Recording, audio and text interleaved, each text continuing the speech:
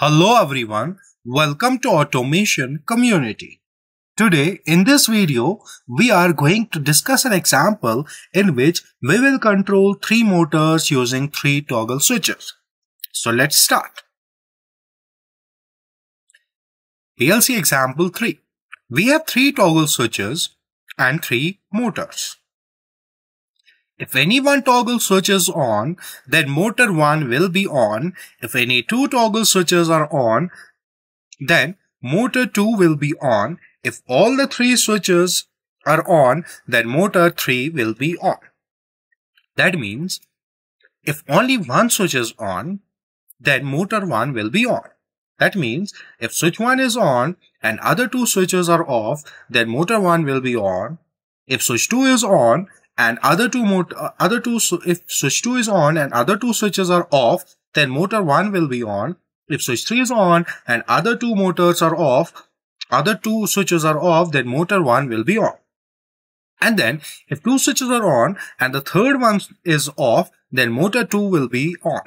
And if all the 3 switches are on, then motor 3 will be on. So for this example, we'll use normally open contacts and normally closed contacts. So let's move to Codesys, where we will draw a ladder diagram for this example. I will open Codesys here.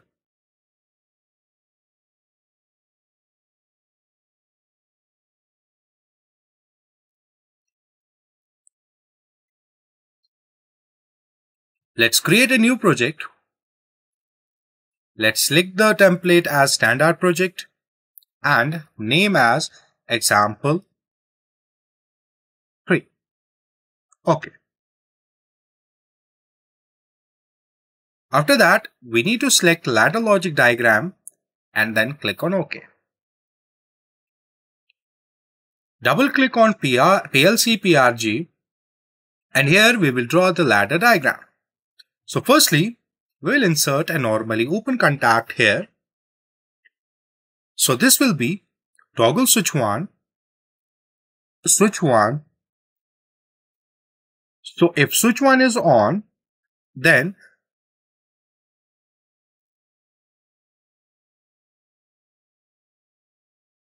here switch 2 and switch 3 should be off. So we'll insert one more normally closed contact here. So this will be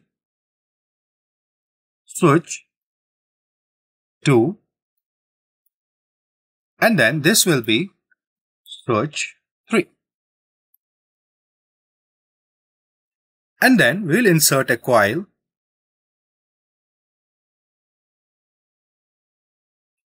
This will be motor 1. So if switch 1 is on, switch 2 is off, switch 3 is off, then the signal will pass through this. As a result, this motor 1 will be on. Similarly, when switch 2 is on and switch 1 and switch 3 should be off. So we'll use 2 more normally closed contacts here. So this will be switch 1 and this will be switch 3. So if switch 2 is on, then switch 1 and switch 3 should be off, then only motor 1 will be on. Then we need to connect here switch 1, switch 2 and switch 3 again here. So for that, I will show a trick here. So we need to select all these switches here, switch 1, switch 2 and switch 3, and then insert a normally open contact in parallel. So this will be switch 3. So if switch 3 is on, then switch 1 and switch 2 should be off. So we'll use 2 normally closed contacts here. So this will be switch 1 and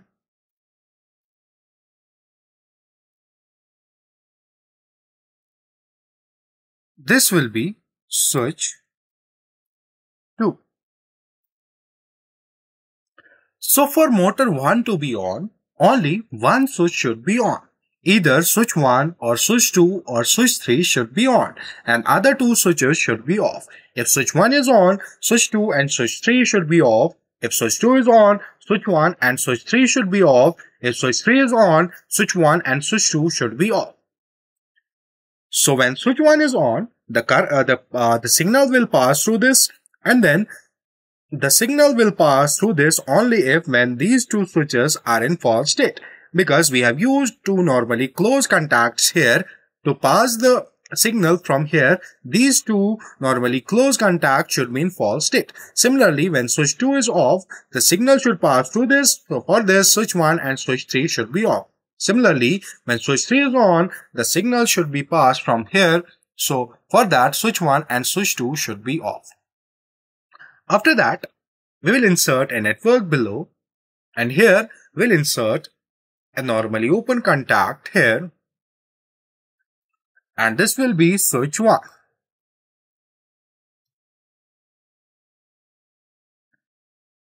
And then we need to turn on motor 2.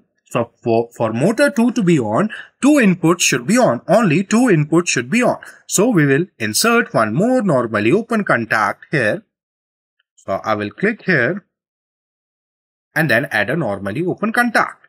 So this will be switch 2. So if switch 1 and switch 2 are on, then switch 3 should be off. So we'll use normally closed contact here, and this will be switch 3. So switch 3 should be on, then the output will be on. Then what will be on? Motor 2 will be on. So this will be motor 2. Similarly, here we have used two switches, switch 1 and switch 2. Similarly, switch 2, if switch 2 and switch 3 are on, and switch 3 is switch 1 and switch 3 are on, and switch 2 is off, then also motor 2 will be on. So we will select these two normally open contacts and then insert contact parallel.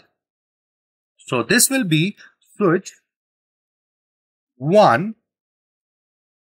If switch 1 and switch 3 are on, so this will be switch 3 are on, and with that switch 2 should be on. So we'll use normally closed contact here, and this will be switch 2.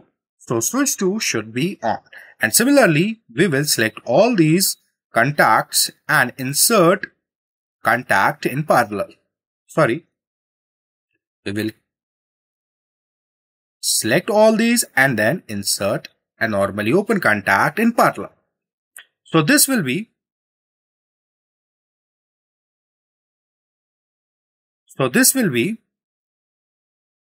switch 2, and then we will insert one more contact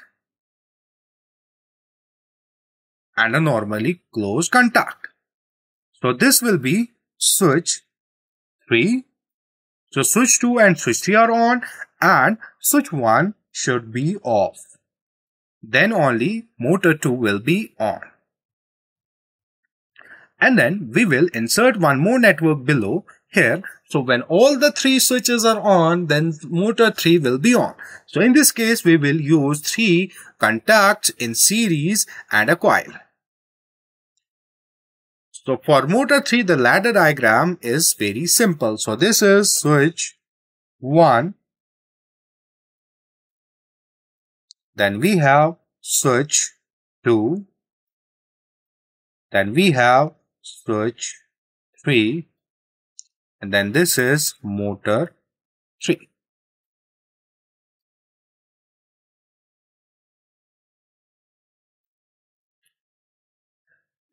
So let's generate the code here.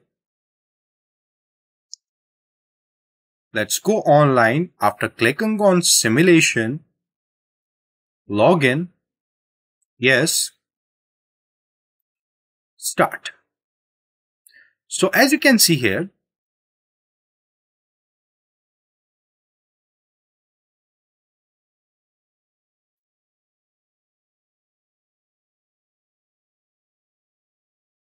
So all the three motors are off. All the three motors are off. So to turn on the motor 1, we need to turn on switch 1. We'll debug it and write values. You can see motor 1 gets on. So we will turn off switch 1 and turn on switch 2. Let's debug it. And you can see motor 1 is also on. And then let's turn off switch 2 and turn on switch 3. And you can see motor 1 is on. So when we turn on only one switch, motor 1 gets on. And if we turn on switch 1 and switch 2, then the motor 1 gets off, but motor 2 gets on. So for motor 1 to be on, only one input should be on and other two inputs should be off. But for motor 2, at least two inputs should be on, not at least, only two inputs should be on and the third one should be off. Then motor 2 will be on. So when we turn on switch 1, toggle switch 1 and toggle switch 2, motor 2 gets on. And if we turn on switch 1 and switch 3 only, then also motor 2 gets on. And then when we turn on switch 2 and switch 3 and turn off switch 1, then also motor 2 remains on. And when we turn on switch 1 as well, when we turn on all the three switches, then motor 2 gets off, but motor 3 gets on.